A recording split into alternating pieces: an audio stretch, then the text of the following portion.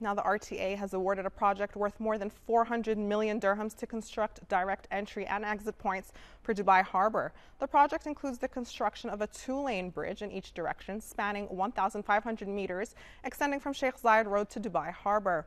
Officials say the bridge extends from the 5th intersection on Sheikh Zayed Road near the American University in Dubai to Dubai Harbour Street, passing through the intersection of Al Nasim Street with Al Falek Street. It also crosses over the King Salman bin Abdulaziz Al Saud Street up to Dubai Harbour. The project includes surface improvements at 4 intersections along the bridge. The goal here is to improve traffic flow and reduce travel time from 12 to just 3 minutes.